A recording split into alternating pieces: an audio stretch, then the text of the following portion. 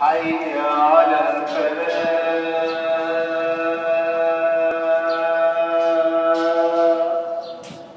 My name is Adil. I'm 20 years old.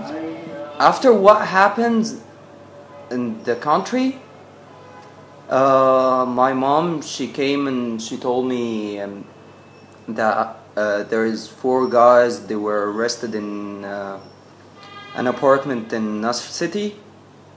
That was almost a month ago, and she told me what happened is really not good, so you have to think again about your sexual orientation. We can go to a doctor. I'm gonna help with every way possible. I told her I'm okay. I'm not gonna change. She told me, alright, so if you were arrested, just don't give me a call, don't mention me by any means. I told her, okay. So I left my home. For now I have my own support group. I have my own alternative family. Those kind of people that they are, no matter their sexual orientation, they love me. They accept me.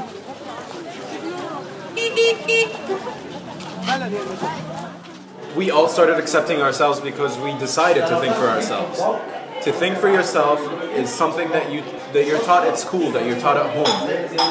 If the educational system is you're not taught to think for yourself. You're given values that you're supposed to go by and live by and follow. So we're actually taught homophobia in schools.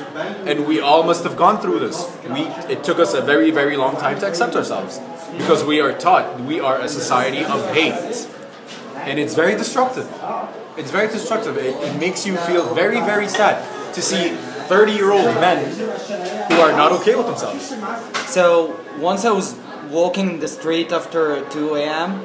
and a police officer, he stopped me. He told me, what you are doing here now? I told him I'm walking.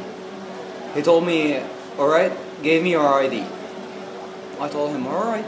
I gave him my ID. Told me, are you wearing an earring? I told him, no, I'm wearing the piercing.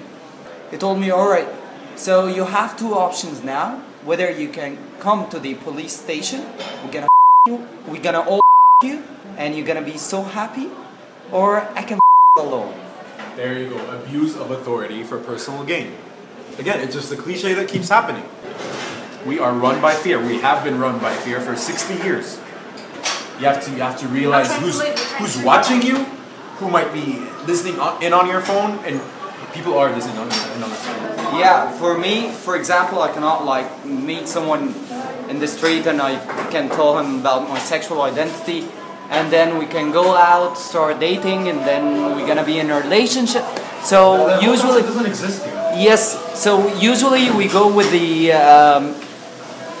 social media or the dating websites. So whenever you find someone on the dating websites or the dating applications, so you start saying, can you send me your picture? Just to guarantee that he's a real person. And then after seeing his picture, you ask for more pictures just to guarantee that he's the same person that you are talking to. I think that's a ridiculous way of meeting people. It is ridiculous to have several numbers. One number is for your work life and your straight friends, and one number is for your gay life. What the hell kind of life is this? Well, there are a couple of gay-friendly places in Cairo. We're not going to name them, but it's usually up to the waiter or the person who works there. It's not about management. The management is never there. If the person is an okay person who is okay with all kinds of people, he has no problems. We go to some bars and clubs and cafes here that are absolutely okay. Places, I guess. It's only a few places. It's only a few places, but it works.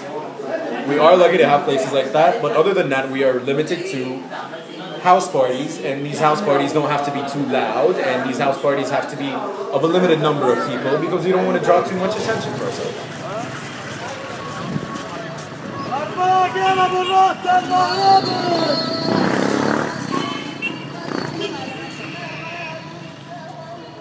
I came out when I was 17 or something. The thing is, my mom, she lost how she used to believe in me because of what happened, because of the situation.